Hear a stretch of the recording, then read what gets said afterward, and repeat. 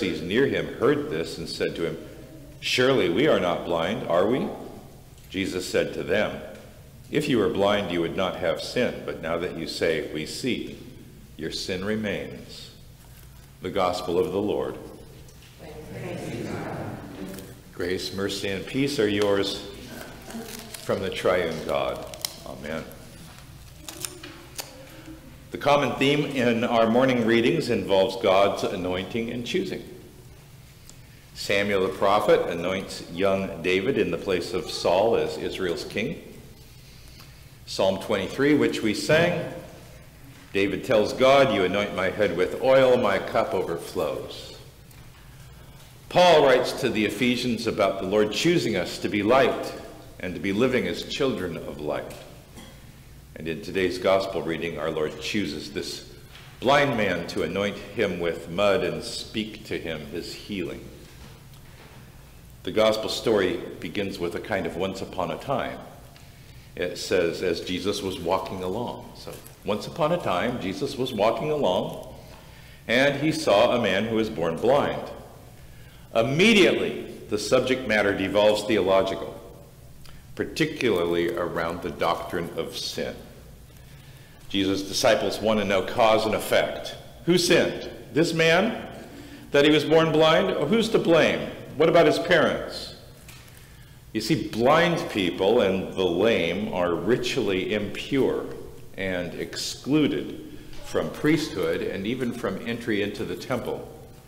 Second-class citizens at best. They are physically deficient. And so something must have gone wrong. Somebody must have done something terrible for this son of Israel to have been born blind and despised and marginalized. The man born blind is that marginalized other. Later on, the Pharisees charged Jesus that he broke the Sabbath, and they attempt to undermine or invalidate his miracle because the Pharisees are threatened. As long as the man remains blind, he can be excluded from their club. But when Jesus heals the outcast, and he makes him an equal, authenticating both himself and the formerly blind as genuine children of God. They have to figure out a way now to invalidate Jesus, the man, the healing, so that they can continue to exclude. Anyway, back to the disciples. When they first ask about the subject of sin, Jesus takes it entirely off the table. Not about sin at all, Jesus says, but the blindness happened so that God's works might be revealed in him. And what works are they? They are works of pure grace. Jesus, who is grace, acts just like grace. Without invitation or permission or provocation, Jesus just inserts himself, violates personal space, mixes up some clay, smears the man's eyes, and heals him. Especially, he heals him by the word that he spoke, "Go and wash in the pool of Siloam." We Lutherans deeply value God's word and its power. We believe in the Reformation principle of word alone, which has a special meaning to us. When we say God's word, we don't mean the Bible exactly, but rather the message that the Bible contains. That message is the good news of salvation through Jesus Christ. The gospel message is what's inspired, not every little black and white letter that's on the printed page. Luther says that the Bible is a container. He calls it the manger, or the swaddling clothes that holds the precious Christ. Christ our salvation is the inspired, infallible, inerrant, living Word of God. As Lutherans, we also believe that the Word is affixed to the sacraments. Water baptism, Holy Communion, save us, because God's Word says that it's so. Attached to the elements of water, bread, and wine, and in their use, God says we're saved through Christ. The water and the bread and the wine are the physical part. God's word is the say-so part. We're saved because God says so. Otherwise, without the word, the say-so, water is plain water, and bread is just plain bread, and wine is just plain wine. In the case of the man born blind, Jesus employs a personal kind of sacrament, doesn't he?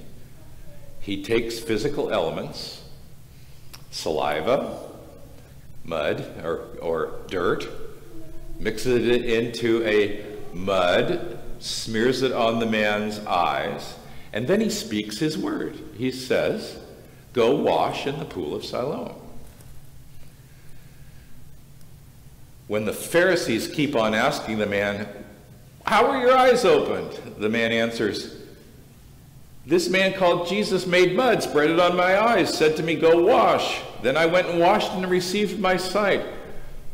When they turn the matter into a theological debate, his only recourse is to share his personal testimony and experience. He throws up his hands and says, I don't know how Jesus did it. All I know is that I was once blind, but now I see. Jesus said so, and the man did what Jesus said so. That's all he knew to tell them. Jesus literally fulfilled the scripture that says he sent forth his word and he healed them. The power of God's word, I think, manifests through choosing and anointing, is the most important takeaway lesson from this morning's reading, and not all that theological debate that follows through most of the chapter. I recently listened to an illustration preached by a pastor named Alistair Begg, and I'm going to read it for you. He speaks in a strong Irish accent, and if I slip into it, I'm sorry. I'll try not to. He said, without the preaching of the cross to ourselves all day, every day, we are very quickly to revert to faith plus works as the ground of our salvation. To go to the old question, if you were to die tonight and gain entry into heaven, what would you say?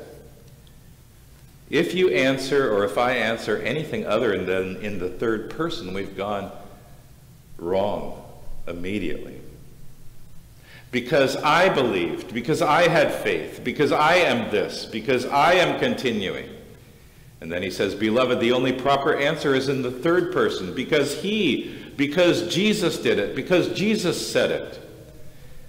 Then he says, think about the thief on the cross. I can't wait to find out that fellow one day and ask, how did that all shake out for you? Because you were cussing out Jesus with your friend. You'd never been to a Bible study. You never got baptized. You didn't know a thing about church membership. And yet you made it. How did you make it? He says, that's what the angel must have said. What are you doing here? Said the angel. I don't know. What do you mean you don't know? Because I don't know. And the angel says, excuse me, I have to go get my supervisor. And he goes and gets his angel supervisor, and he says, we just have a few questions for you. First of all, are you clear on the doctrine of justification by faith? The guy says, I never heard of it in my life. And what about, let's just go to the doctrine of Scripture immediately. This guy is just staring. And eventually, in frustration, the angel asks, on what basis did you get here? And the man says, the man on the middle cross said I could come. The man on the middle cross said I could come. That's exactly the reason why we're here this morning in the presence of the Holy Spirit, affirming and worship and celebrating our salvation. It's the only reason we can say God's work our hands, because the man on the middle cross said I could come. We're saved because God says so. We were blind, and now we see because God says so. To the Ephesians, Paul writes, "You are the light of the Lord. Now go out and live like children of light." To use John's metaphor, we're all born blind. Why? Was it our sin or somebody else's? Jesus says it doesn't even matter. By word and sacrament, he gives us occasion and ability to see again for the first time. He says, now you're clean by the word that I've spoken to you. He says, because I say so. Spiritual eyesight may not come to us immediately, all at once, but maybe in stages. We may be like the person who begins to see only partially, and Jesus asks, what do you see? And he says, I see men like trees walking. And then the man says later on, I can see all people clearly. We're anointed with divine eye salve of the Holy Spirit. The eyes of our hearts are enlightened. We're enabled to see light and be light, graced with new vision toward new possibilities, promises, opportunities, and a bright tomorrow. Oh, the places you'll go. Oh, the amazing places you'll go and the things that you'll do. And with all that promise, I guarantee you, you are saved more than you can possibly know. When Samuel anointed David with oil, it changed his entire trajectory and destiny. When Jesus anointed the blind man with clay, sent him with his word, it changed that man's entire trajectory and destiny. The Holy Spirit changes everything. The Holy Spirit's anointing changes everything. Here's a modern day example of anointing in several weeks. Prince Charles will be crowned King of England. The coronation ceremony is rife with tradition and biblically symbolic meaning. It takes place in Westminster Abbey. It's a church service of the Church of England. The Holy Spirit is invoked, and at a given moment, anthem music begins to play, composed by George Friedrich Handel for the coronation of King George in 1727. Prince Charles will be led to King Edward's chair, which may or may not have the stone of scone underneath it, nestled in. By tradition, that stone is Jacob's pillow, that he had his vision of Jacob's ladder going up into heaven, and where God reconfirmed to him the universal blessing that he made to Abraham. When Charles is seated, the Archbishop of Canterbury will anoint the king's hands and breast and head with holy oil that is made of ambergris, orange flowers, roses, jasmine, cinnamon. You can smell it, can't you? And all through the procession toward that anointing, the people will be singing these words. Zadok the priest and Nathan the prophet anointed Solomon king. And all the people rejoiced and said, God save the king. Long live the king. God save the king. May the king live forever. Amen. And I dare to say during Lent, Alleluia. By consent of the people and by spiritual anointing, Charles will hold the reins of the trajectory and destiny of the British monarchy and the Church of England. That anointing leads to spiritual eyesight and new vision that leads to new destiny. And those are the words I want you to hear for yourselves as well, because we too are a people of new, expansive trajectory and destiny. How do I know that? Because I read the vision and mission statement of the ELCA. Goal: share the story of Jesus and the ELCA by engaging 1 million new people as we grow the church together. Purpose: activate each of us so more people know the way of Jesus and discover community. Vision, a world experiencing the difference God's grace and love in Christ make for all people and creation. It's a big vision of invitation, welcome, inclusion, connection, to lead us boldly and confidently into this new century. And Agnus Dei, I can tell you, is up to the challenge. Uniquely chosen for this time and place, anointed with the Holy Spirit, having healed eyes to see new possibilities and new destinies, and especially because the man in the middle makes his claim. Faithful is he who called you, who also will do it. Amen.